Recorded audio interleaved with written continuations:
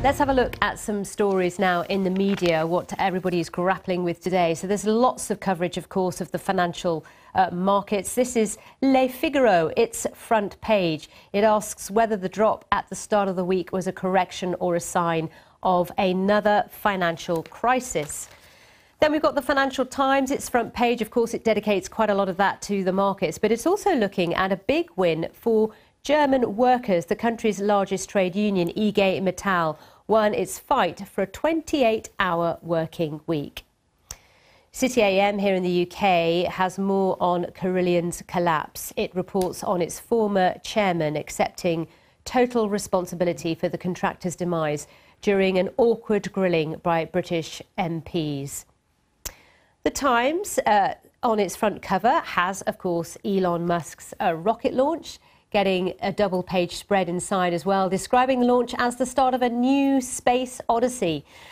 And finally, the Daily Telegraph, among the many with this face on it. It's a reconstruction of Britain's oldest skeleton. It says, the black man with blue eyes and dark curly hair is confounding British stereotypes. He's described as the Cheddar Man. We will explain.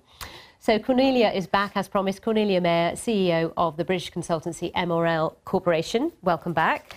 So we have talked about this to a degree already, but it's interesting to hear France's take on it, or Le Figaro even, talking about the concern that there could be a new financial crisis on the horizon. Your thoughts about that? I mean, Paris didn't do too badly, looking at the CAC 40 ending down 2.3% on Tuesday. Well, I would say it's somewhere in between. It is not a financial crisis, it is a correction, but it is an adjustment to the new normal. The new normal being interest rates rising in the US, so credit becoming more expensive, which is especially bad for companies which have a high leverage, and the cheap money, you know, the bond buying of the central banks, both in the US and in Europe, stopping. So we are getting off that drug called cheap money and low interest rates. And I guess people at this point are really thinking about where to put their money. You know, the pension fund managers, the big fund managers. If interest rates in the United States are going to go up more than we were thinking, so maybe more than 3 times this year, maybe 4, you will rethink where you put your money. It won't necessarily be in emerging markets. It might be in the United States. Well, yeah, it may be in the United States. It may be in Europe, because Europe is going gangbusters.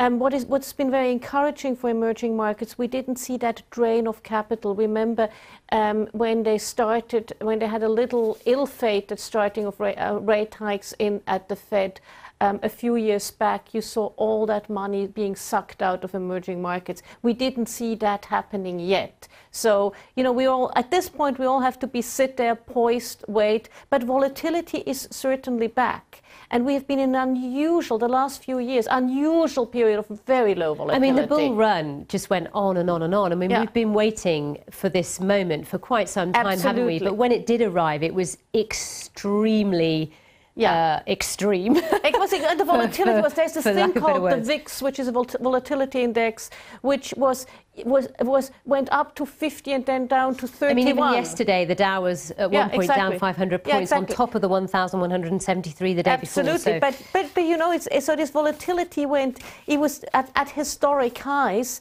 but we wanted volatility back. Now we have it back. Indeed.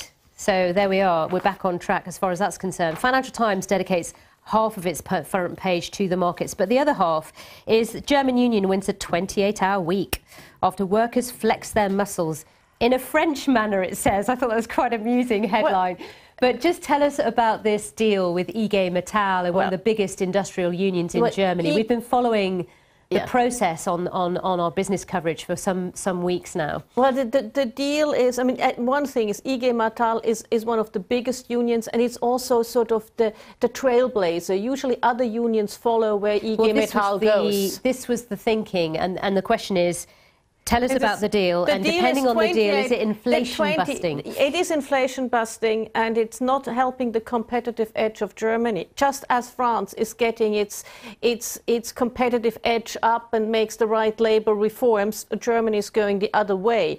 It's 28-hour weeks if you want. You won't get paid quite as much, but up to now it was the French and the Germans had this 35-hour week. Now 28 hours. But it's only for those who choose to work 28 hours. Yes, it's only for those who choose to work, and where they have a concession is they don't quite earn as much as those who work 35 hours, because the trade union went in there and said, oh, those working 38 hours should get as much. We also should see this against the backdrop of what's going on, the bigger backdrop of what's going on in Berlin right now, where Angela Merkel is trying to get together a coalition with the Social Democrats, another grand coalition. I mean, in a sense, IG and Metall saw an opportunity here, didn't they? Exactly. They had a moment where they could broker a very good deal.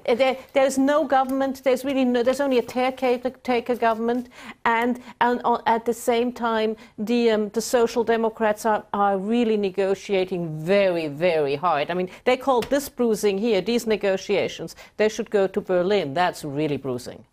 Now, here in the UK, many were watching the grilling of the former bosses, you were as well, of Carillion. This is the company that it was a huge employer in this country, but also around the world. Most of its contracts, or many of them, were with government here in the UK, providing lots of services to all sorts of areas of the UK economy. Building hospitals. Indeed. Now, this collapsed, it went into administration, and there were a lot of questions asked about how this company was run at the very top and why it was allowed to go under. How did you feel these former bosses do? I mean, the chairman, Philip Green, saying, I take full responsibility for this. Yes, all of these people take full responsibility, but they still get their bonuses and they still get paid. They still have the full pension benefits, whereas a lot of people were let go without pension benefits. So that's not... And, one of the MPs, the members of parliament, said, well, Zafar Khan, the CFO of the company, was asleep at the wheel. But it was not just him that was asleep at the wheel. I asked myself, where were the auditors? There was PricewaterhouseCoopers, there was E&Y. Where were they? They also, though, will be facing a grilling as well about their process, whether they did due diligence or not. I mean, it was this issue of them saying actually everything was fine, just weeks before a profit warning is issued. If I just might add one thing that I've seen with British companies as opposed, let's say, to American companies, where the internal audit function is very, very strong. In Britain, it's usually sort of the weak and the soon-to-be retired are an internal audit. There is a strong case to be made to really beef up internal audit. What will happen? That's the question. We talk about the fact they took their bonuses and dividends and various other elements.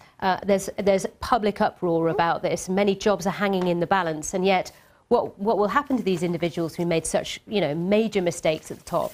We don't know. At this point, nothing, but as you said, there's so much outrage that at some stage they probably will have to say, okay, we won't take the bonuses, or we'll do something. But we will not know. But going forward, we really should see how can we avoid things like this to happen. All right, let's talk about Elon Musk now and his rocket. And just for those watching us in South Africa, and I know that we've got a big audience there at this time, yes, we know he's of South African origin, although we're describing as an American entrepreneur. And another thing I must correct as well is, Fonzie, you've tweeted us saying, and this is my mistake, the song on the loop in the car is Space Oddity by David Bowie, not Rocket Man by Elton John, of course. So I do correct that as well. we must get these details right, and I do apologise. So what do you make of his ambition in space? I mean, he's launched this rocket successfully today. 50-50 chance of it going well. He's done it. Yeah, absolutely. And at a low cost. And he gave it, when he started out on the journey, he gave it a 10% chance. And he captures the imagination of people. He captures the imagination of people to go back into space. It will take NASA until 2030 to go to Mars. He wants to go to Mars with an unmanned mission by 2022.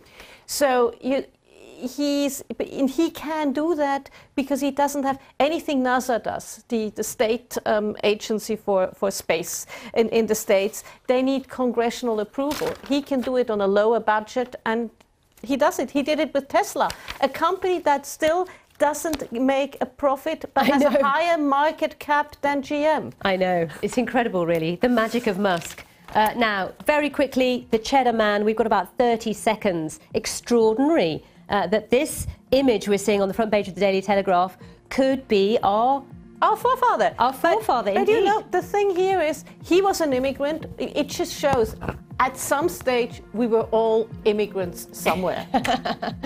That's how you end it. It's quite fascinating. Curly black hair, black skin, bright blue eyes. The images on the front page of the Daily Telegraph. Do read more detail later. Thank you so much, Cornelia, for coming in. It's so good to see you. Thank you too for your company on the briefing, all your comments.